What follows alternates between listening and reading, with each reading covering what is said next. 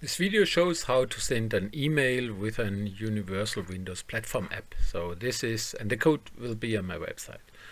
So first I go to my application. That's my application. You will find the code below the video then. And when I start my application,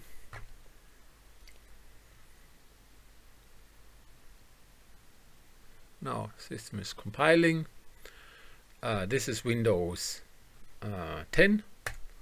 I'm sending the email, and then I go to my account, and then there comes in this email which says this is an email as a universal Windows platform app, and it comes from my postmaster. So how does this work? This works by this code which I've embedded in here. You have to create a Windows application. That's Windows application XAML front end. I think that's not the main item at that point. And then we go there and we say, when we push the button, send the email with a title and some text. And then I say, create a new mail message which comes from those namespaces. So this is systemnet mail. You need the if you embed this one, then you need at least the framework. Where is it? Properties.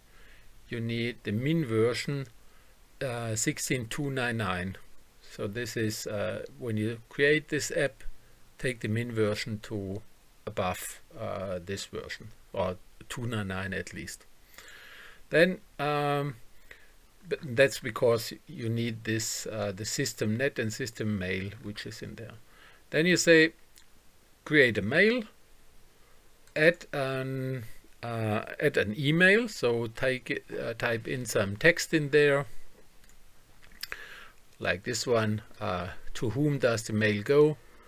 Then take a from new mail address. So this is if you don't do this, it will look up for the mails from your default system. So you need a new mail address, type something in there. So this is the caption which is on the top line of the email which comes in. You may write anything in there. Make a subject, that's the title of the mail, then the body. If you need HTML, you have to write it as HTML with brackets.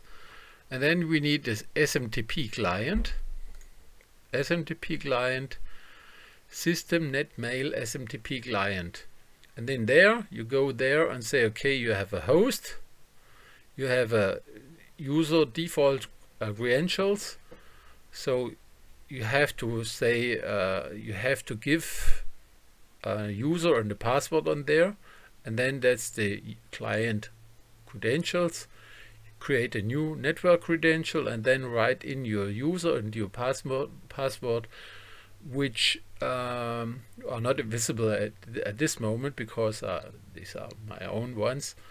Type a user there and the password, and then take if you have a default without SSL port 25, with SSL the 587 enable SSL, and then and then simply do this one, client.send, and then the email inside, and that's now at the moment this is not asynchronous, but there you get an error if something happens.